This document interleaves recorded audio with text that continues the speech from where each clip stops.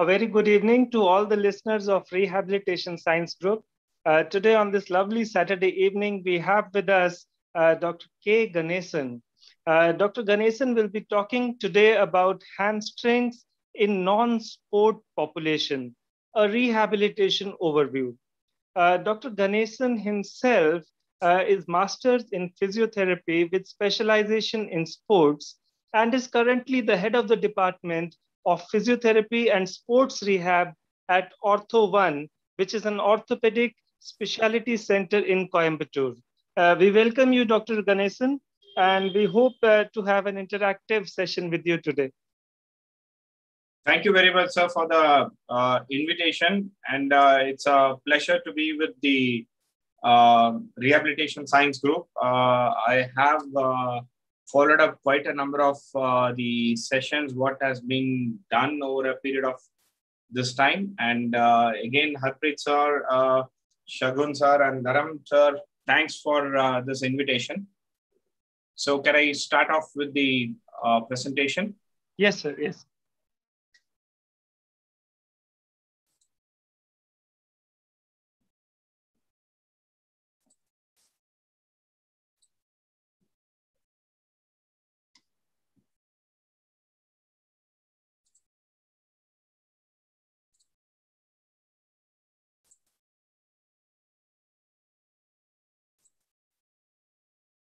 So good evening, one and all.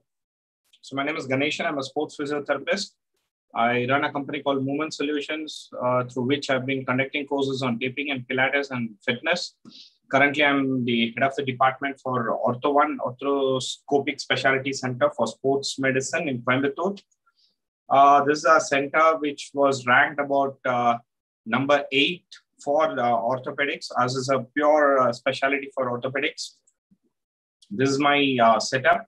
It's a very small unit with about 35 bedded, but we do a lot of specialized cases, cold orthopedics in particularly with scopy in ACL, meniscus, multi-ligament, PCL, posterior corner surgeries, rotator cuff, Latarjet, band cart. So a lot of those kind of works and sports injuries. So this is my philosophy in rehab, where for me, exercise is one of the primary source of treatment methodology for my patients, where I emphasize on exercise. And I always say this, that there's no good or bad exercise. It's only the right choice and right form of exercise. Most of the time we make mistakes in the choice, and the patients also make mistakes in the form of exercise. And that is when the problem starts.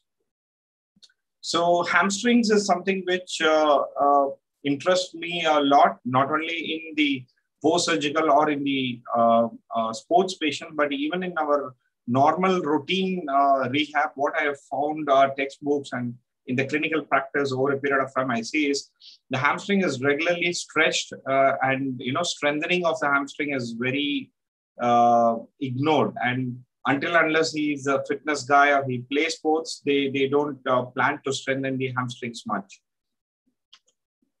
So coming on to the hamstrings, we all know it's a 3-part muscle, and it's primarily your biceps femoris, which has got a short head and a long head, and followed by your semitendinosus and semimembranosus. So which is the posterior group of muscle, which is primarily going to do your knee flexion. So your short head, as you can see, it's a sort of a slightly diagonal going towards the midline, and the short head and extending onto the long head. That's your biceps femoris. Now there is something called as the 4th hamstring. This is going to be with your part of the adductor magnus, your gastrocnemius, which is also a knee flexor, a secondary knee flexors, and the peroneus longus, which can all form a continuous form as a kinetic chain as part of the deep posterior line. There's a superficial line and a deep posterior line. So this can be also a 4th hamstring group. So you can see this client of mine who's trying to do knee flexion, strengthening. So you can see that when he's asked to do, you can see the angle, how he goes. So if your angle is going towards the opposite shoulder, that means this hamstring or knee flexion is more from the dominant of the short head and the long head. And if you can maintain your knee flexion towards your same side shoulder, then your dominance is more to do with your semity, your membranosus and tendinosus. You can find this very common in patients. When you ask them to do a knee flexion, they will be doing this. Now, in this case, you can see this patient's foot, how it is going into an external rotation. Now, this is your fourth hamstring. You will find people when they try to do your knee flexion, they will tend to go into that slight rotation where they are going to use the adductor magnus, and then they are trying to use the peroneus. Now, this is the client. I'm teaching him that you should not go use only the biceps femoris. I want him to improve on the semitendinous, and he's trying to correct them. So you can see that he's making the change on the hip hiking. So when you look at the posterior group of muscle, it has got your hamstrings, which is primarily there. And you have all these accessory muscles, which are around the posterior aspect, from posterior to slightly going onto the lateral or the medial aspects. Your IT band, your vastus lateralis, your adductor magnus, gracilis, your posterior compartment of the calf muscle, everything is part of the posterior aspect. So coming on to the hamstrings, it is the muscle which crosses the knee joint posteriorly. So all the muscles except the short head of the biceps is all biarticulate, and they cross the hip joint as well as the knee joint. So they bring in the biomechanical aspect of active and passive insufficiency. So there is going to be a force production that will depend upon on what position your hip or knee is, whether it is going to be an open kinematic or a closed kinematic, how it is going to be producing the forces. Now, it is very important also to distinguish the knee flexors and the hip extensors when you look at the rehab program. As we know, the hamstring is a biarticulate muscle. It is also one of the secondary hip extensors along with the gluteus maximus. So looking at some of the key points of the hamstrings, muscle fatigue is the primarily problem which causes the damage to the muscle. And if you find the literature, everywhere you will find that muscle fatigue is one of the key components to cause injury rather than the muscle tightness. And the muscles tend to be more of a type 2 fast twitch fibers. So predominantly as runners or running activity, your hamstring requirement is very important. The strength imbalance, as we all know that the quadriceps is 4 and the hamstring is 3 muscles, there is always a imbalance. So the strength of the quadriceps tends to inhibit the function of the hamstring and often leads to fatigue much faster than any other muscle. And this can cause the strain to come into the hamstring muscle and cause you a muscle strain or a tear. So the nerve supply, it is going to be your short head is going to be by the common peroneal nerve, and the long head is going to be with the tibial nerve. And biomechanically, if you see when you run your heel, the knee flexion, when you run, that propulsion is going to come with your hamstrings where it is going to pull. So the initial propulsion, what you get from your foot, your hamstring and the glutes is in a kinetic chain manner. Now, when do people have problem with the hamstrings? It is that most commonly you find in the end stage of the swing phase. So when you are on a swing phase on a gait, you are going to do an eccentric lengthening of the hamstring group of muscles. And as it goes into eccentric, it is going to land on the heel where it is going to start taking over into a concentric action. Now, this is the phase when the common injuries take place where they have a rupture. So that is uncontrolled eccentric movement in the swing phase. Now, there are mechanoreceptors in the ACL ligament, and they provide information to the hamstring muscle to tell when to activate. So the common mechanism of injury you will find with ACL is when the legs are placed and they are going into a rotationary movement. Now, if the mechanoreceptors are firing for an information to the hamstring, and if the hamstring is not able to recruit, this can allow the forces to go into the ligament and cause the ACL rupture. So this is your anteriorly your the ACL ligament, and if you see, it's your hamstring comes from posterior, and the fibers get attached on the lateral side and medial side and comes towards the tibia. And this is how it is going to posteriorly pull your tibia to allow the movement. And this is all triggered by your mechanoreceptors from the ACL. Now, coming on to the relationship between the hip extensors and the knee flexors, the gluteus maximus is called as the powerhouse and the gluteus medius. So there is an overlapping of the muscles group in this. So if you see, the gluteus maximus is the most powerful muscle in the body and capable of producing maximum forces. And the hamstring is along with them with the adductor magnus, all contribute for the flexion and the hip extension motion of the lower limb. Lumbopelvic hip rhythm, just like how you have the scapulohumeral rhythm, lumbopelvic hip rhythm is very important when you see your clients. So a simple asking them to bend. So mostly you should not just look how far he can go and touch, but look at the quality of the movement. So you can see that in this, there is a pelvic thrust, which is going posteriorly, and you can see the hip is rotating nice. And if you see this, you can see that the pelvic mobility is lessened. And in this third image, you can see that the pelvis is nicely rotated from the hip joint, and the lumbar is more straighter, and yet they can all touch.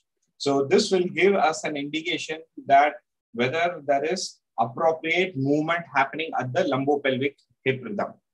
Now, hamstrings will influence this movement depending upon how weak or how tight the muscle is. So if you look at this image, and this is your center of gravity and how your pelvis is going to be positioned, the iliofemoral ligament limits the extension of the pelvis when it is tilted posteriorly. So that's your iliofemoral ligament.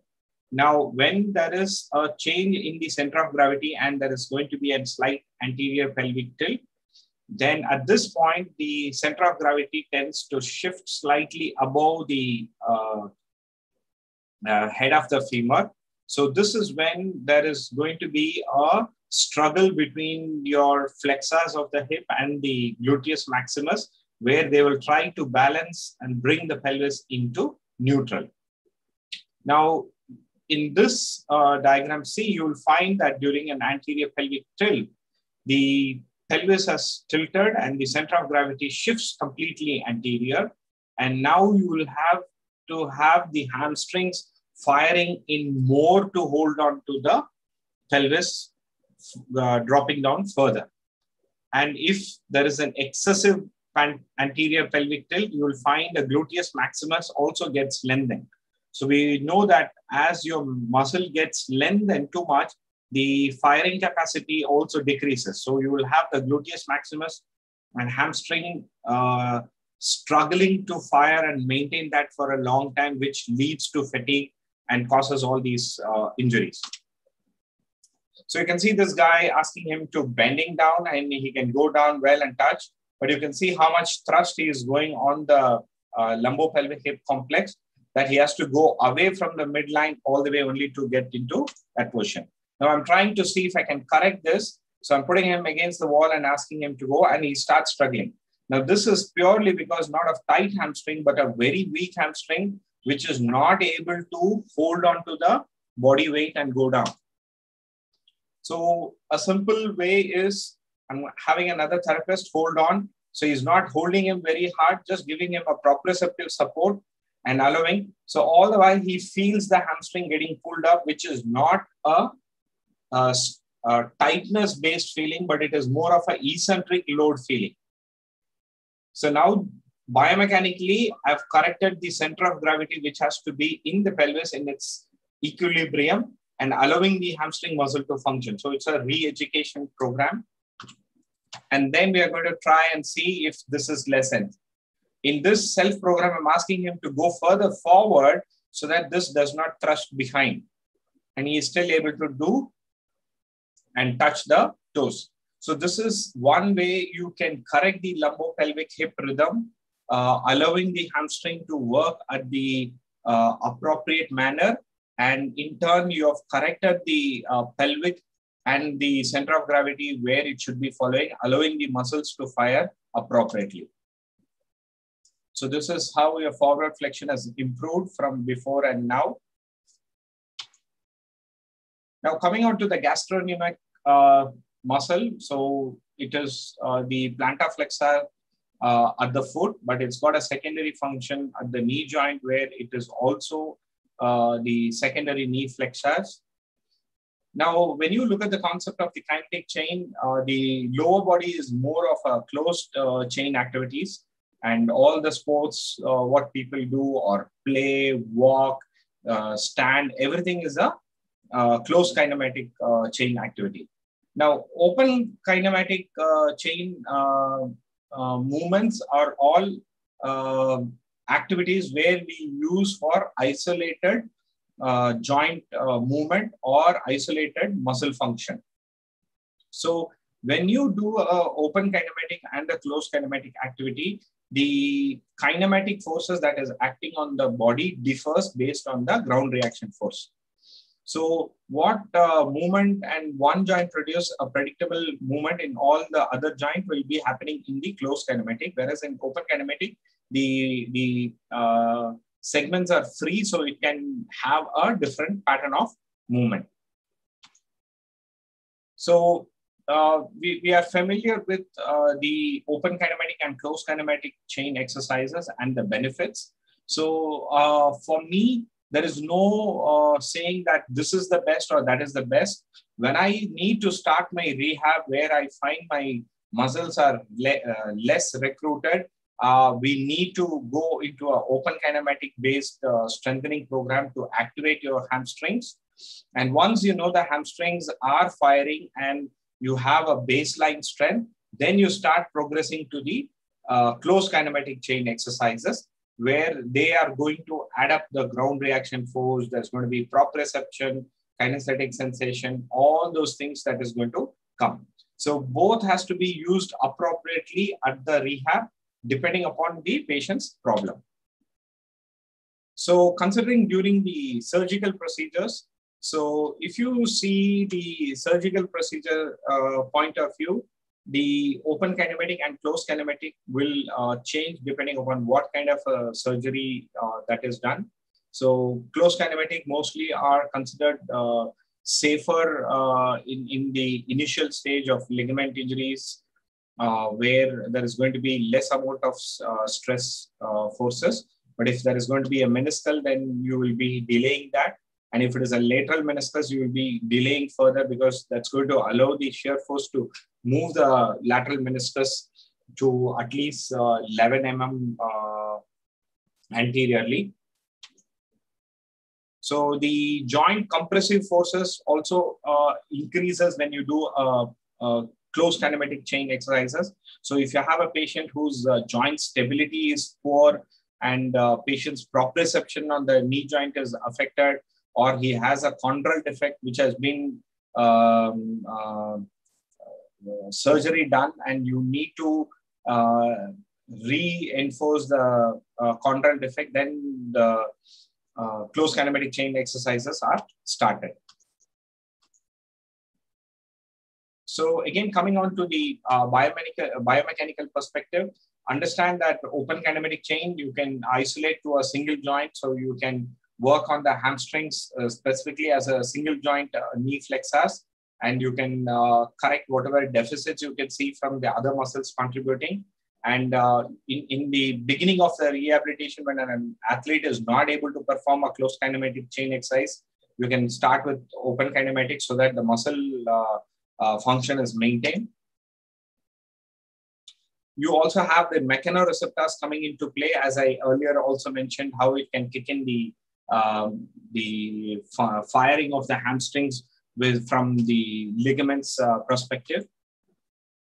So biomechanically, again, the shock absorption takes place from the foot, and they are going in terms of the ground reaction force all the way to the posterior chain, because there is an eccentrically landing up of the legs, and you will find that you need to land with a slight knee flexion about 10 to 15 degrees, which absorbs the force on the hamstring muscle. And this is a person doing a squat, and again you can see how they make mistakes.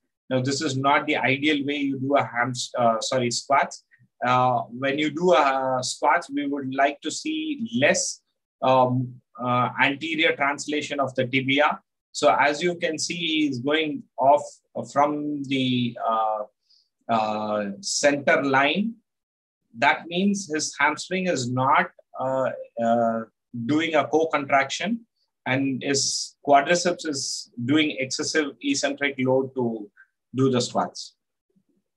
So when you do a closed kinematic squat, you will find when you move forward, the hamstring is not holding up, and it is only the quadriceps that is lengthening and loading up too much.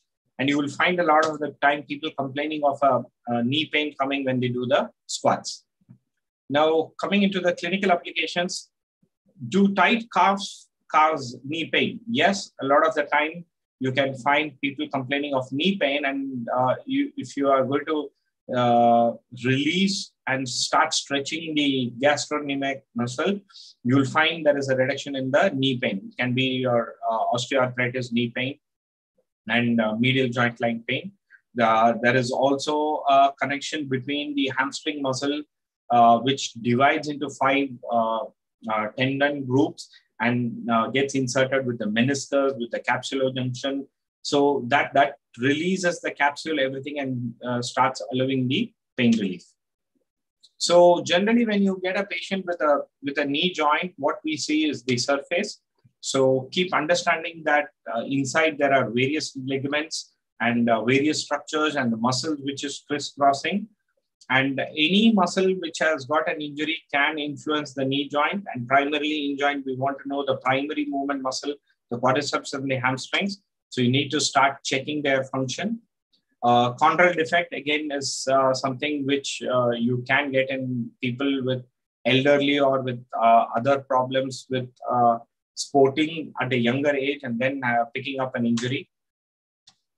So when you find a tight and a tensed calf muscle, it could be one of the compensatory mechanism for an inhibited hamstring muscle. Now, this can cause pain on the knee joint, and the pain can be a dull, diffused pain. And you will find that clinically, all their special tests and radiological findings are all fine. Now, in the concept of the kinetic chain, if the hamstring gets inhibited, somebody else has to do a knee flexion. So that will be your gastroc. And you will find in most of the patients who have a lower limb problem, always the gastroc will be very tight. That means what? It is the first anti-gravity muscle, the first muscle which is on the ground, taking in all the ground reaction forces. And if the hamstring shutdowns, the excessive forces is on the gastroc. Another aspect of the hamstrings going up posteriorly is you can find your angle of what I said about the biceps femoris and semitendinosus. It is part of the line which goes to the sacrotuberous ligament and goes up on the fascia to the erector spinae muscles, the paraspinal muscles. And you can also find a lot of the people who complain of back pain just about where the quadratus lumborum is involved. You can have people complaining of pain just about the upper lumbar or the lower thoracic. They can have a trigger or a spasm, which is possible when people have a poor hamstrings. So when you assess these patients who have a back pain, you check their hamstrings. Or these patients can be typically who say that when I run, I get a back pain. So you will find that whenever this is, when you ask them to lie on a prone and do a flexion, you can find this part getting spasmodic. So assessment for me is about learning and assessment for learning. Both are very important. So every patient you assess with an open mind, you learn something. But if you are going to assess thinking that this is the case, then you miss out on some of the key findings what you can pick. Now, these are simple things what we do on a routine, how you can check an active and passive range of motion. So again, remember, if a person is able to do 100-degree SLR, it is not good. That means he is more on flexible. Probably the muscle tone is less. There is no tone which is trying to hold on. So ideally, if you want someone to do an SLR, it should be just around 80-degree, which can be an SLR based, or you can have a 90-degree and then you do a passive extension. So these are other ways how flexibility of the hamstrings or the posterior chain is looked. So this is your sit and reach. You can also ask them to do an active SLR or a passive one with the knee straight. So this was one study which they have done a systemic, this is on a questionnaire for with about 500 subjects where they try to find out what kind of a job they do. And people were from the age group to 20 to 65. And they took people with different job they do, some who are sitting, standing, and all those things. And they saw how is their hamstring muscle length and the lumbar lordosis. And they found that there was no correlation, and they were able to tell that what kind of a job you do and what kind of a lordosis or a hamstring tightness or weakness you have does not correlate. So sometimes when we try to tell our patient it is because you're sitting and working, you're standing and working, that is not actually true. Okay, this is how you can do strength testing, which is very important when you look for hamstrings. So I always prefer the eccentric muscle testing.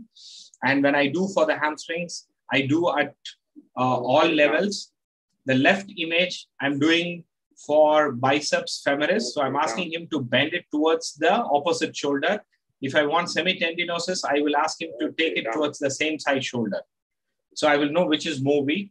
And in the right video, you can see I'm doing an eccentric testing at 90-degree, at 45-degree and 50-degree, because this is going to be the angle when you do an eccentric gait cycle or running where the hamstring strain happens. So we will know which angle is more weaker. Okay, this is one patient, and you would have seen these kind of patients a lot. I'm asking him to do a gluteus maximus activation. So hip extension, I'm trying to strengthen him, and you can see every time he can kick in with his hamstrings. So this patient's gluteus maximus is inhibited so much that he is completely been using the hamstring. So what happens to the active and passive insufficiency? If the hamstring is more supporting your hip extension, it tends to go weak or biomechanically disadvantaged on the knee flexion. And you can find this gastroc being very hard. That means what? The gastroc is now doing the function of the knee joint.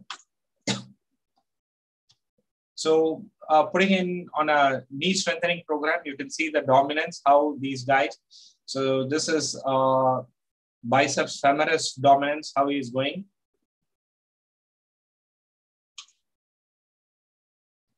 So this patient, when we try to correct, now you can see the peroneus muscle coming into the play, and you can see how his foot tends to go. So I don't want him to go on the biceps femoris angle. I wanted him semitendinosus.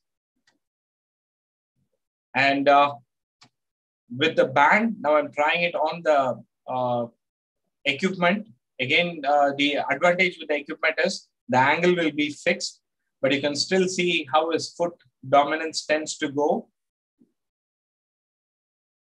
So he starts using the gastroc more now. So coming on to the injuries, the common thing you can find with hamstring is a hamstring strain. You can just have a erythema, a mild tear on the muscle fiber, and you can have the muscles involved.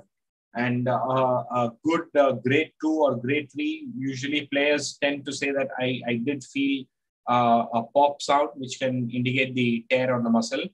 In the general population, mostly we don't get a tear. It will be more of a grade 1, which they can say that I get pain more around the knee joint or slightly around the gluteal region. And the common cause for hamstring strain or injury is when you do a biomechanically bad activity, when you are into a prolonged sitting position, there is an imbalance in the muscles already with you, and there is a sudden increase in the walking duration. So your biomechanical component is the primary source of hamstring strain. And any of the imbalances on the lumbopelvic hip complex or the quadriceps or the foot can cause your hamstring pain. So multiple theories, what can cause is hamstrings and quadriceps contract together, and then they can have a difference in the force and cause a strain. Change from hip extender to a knee flexor, like I shared earlier, how the muscle has to compensate at work. Fatigue, already existing poor posture, there is a leg length discrepancy happening, lack of primary flexibility, and strength imbalances on the muscle. So signs and symptoms, grade 1, you will have a mild point pain and probably 20% of fibers torn. You can just work on them. It's only the grade 2 and grade 3 which needs immediate medical attention, where you might need a scan and then go on. High-end athlete who has got a hamstring injury can have a grade 1 and still go back within a week to play. So this is the recommended management, what you can use when you have a hamstring injury. Kinesiology taping for hamstring strain or a blunt injury. This is the lymphatic technique where you can see how it can remove it. So this is the 4th day of the patient. On the 1st day after the application, pain is gone. This is the 3rd day we have applied. And you can see on the 4th and 5th day, it's absolutely fine. Another thing is the avulsion injury, when there is a forceful knee eccentric action. You can have an avulsion injury which needs a surgical fixation and rehab for about 4 months and then back to sports. Some of the exercise principles. So understand open kinematic and closed kinematic. You can do an isolated muscle work to improve the strength and then progress to functional training. Resistance training for your hamstrings, you can use any of them, your body weights, your resistance, cuff weights, everything out of the machines. So use muscle lengthening rather than stretching. Use passive stretches, active lengthening, eccentric lengthening, and always look for progression. Now, this is a hamstring activation. You can see I'm adding up an imbalance over here. And if you ask them to do a single bridge, you will get the hamstring activation. Another thing, what you can ask them to is, as you go up, ask them to push the knee forward. And you will find the hamstring recruiting very well in the patients. You can also use a Swiss ball. So I'm asking the patient to press the heel so your hamstring gets activated. And then you are moving the hip. So I'm getting both the knee and the hip component coming into the play. If not the Swiss ball, I can use a chair. The Swiss ball adds a little bit of wobbliness and then allows the muscle to fire in and improves the stability. So I can change the angle for the activation. And these are other simple ways to get the hamstring activated. So high sitting, asking him to do flexion. And this is with the resistance band, what he is able to do. You can also do it in prone, as I earlier also have shown, using a cuff weights, trying to do the hamstring strengthening. Little more on the open kinematic, using a gym equipment and doing this. You can also go with a single leg and perform them. This is a closed chain hamstring action. So you can find that eccentric lengthening. This is the Nordic hamstring. You can have this modified version, even for your patients who are not athletic population. You can use a nice resistance band over here, and you can see how even if they go a small angle, it is good. You can also modify it with a Swiss ball over here. You can ask them, because strengthening the hamstring eccentrically is one of the best things. And these are other methods where you can use a simple Swiss ball and ask him to do the controlled lengthening. You can also do that with a foam roller. Stretching of the hamstrings. If you have the leg extended and if you're going to ask him to bend down, it is going to stretch more of the lower fibers. And if you can keep him upright and ask him to go more further forward, it is going to stretch the upper fibers. When you ask them to do in a sitting position, your posterior chain from the lower limb gets fixed. So you can have more stretches coming from the lower back and maybe the gastroc to some extent. So the same component can be used where you ask them to move their head closer to the knee, and you can ask them to be upright and ask them to go. So you can get the upper and lower fibers. Hamstring lengthening, active lengthening program. So you can see using a strap and then just pulling it up, and you can add multi-direction. So you can get the fibers of short head and the semimembranosus tendinosus separate. Balance-based exercise, again, a very important one to incorporate not only in the sporting population, but even in the elderly and OA group, because that is going to activate and bring in a balance between the pelvis, how I said about the glutes and the hamstrings to bring into control. So the take-home message, hamstrings do not need stretching always. Evaluate and correlate with the problem, what the patient is saying. Understand the biomechanics and the functional problem of the patient and see how your hamstrings will be fitting into them. Always combine open kinematic and a closed kinematic chain exercise component when you are working on the lower limb, and particularly for the hamstrings. Always check for the muscle activation during functional activities. Even though you would have done an activation, when you are doing a functional activity for a patient, please check again whether the muscle is activating in that group. And check for the hip, foot, trunk as part of the global assessment, like how the hamstring gets influenced by the foot or from the lumbopelvic hip complex for its function. So that's about it. Thank you very much. Yeah, thank you, Dr. Ganesan, for this wonderful talk and an informative session of simple exercises which can be clinically followed by every therapist, and easy to understand the difference between the medial or the lateral hamstring, the upper or the lower. So this was very informative. There was just one question that when do you actually choose closed kinetic exercises and open kinetic? So do you look for some specific indications to do that? If the patient is going to have a knee injury involving either the meniscus or the ligament. Yes. Okay, that will give me the idea whether to go with closed or open kinematic. So let's take an example. If it is going to be a meniscal strain, it doesn't have to be a big tear, or it just has a meniscal strain. Right. So I will start off telling him continue with open kinematic, and after 2 weeks we will go to closed kinematic. Okay. Okay. If it is an ACL strain, then I can see that if it is only a partial tear or just a strain, then by assessment, if he is not having much of a problem and he's able to recruit the quadriceps and the hamstring, fine with closed kinematic. Right. And finally, Dr. Ganesan, just one more question was there, that can taping also enhance the functioning of the muscle? Definitely, kinesiology taping can help in the function of the muscle. But we have to understand that kinesiology taping is like if your car is not starting, you put the tape and you just get it started.